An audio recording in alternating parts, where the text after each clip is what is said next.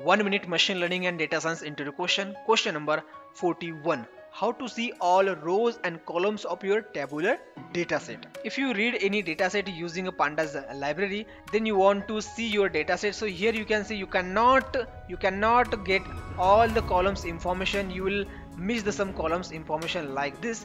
And if you want to get a whole dataset, so you cannot see all your data frame by calling your data frame. You can see like this. So if you want to see all rows of your dataset and all columns of your dataset in Jupyter Notebook library, so you have to use two functions. So those two functions are pd.setOptions, set underscore option. Then you have to pass one string argument, that is display.max underscore rows.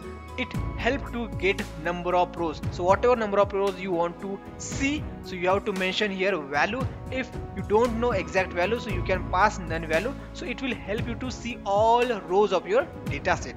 And to see all columns of your dataset, so you have to just use pd.set underscore option, and you have to pass one string argument. It's display.max underscore columns. It helps to see total number of columns, but you have to pass second argument in the form of number, how many columns you want to see of your data set. If you don't know you want to see all columns, so just you have to pass none value. Now you can see by calling head you are able to see all columns of your data set, right? Likewise here you can see by calling your data frame you are able to see all rows of your data set.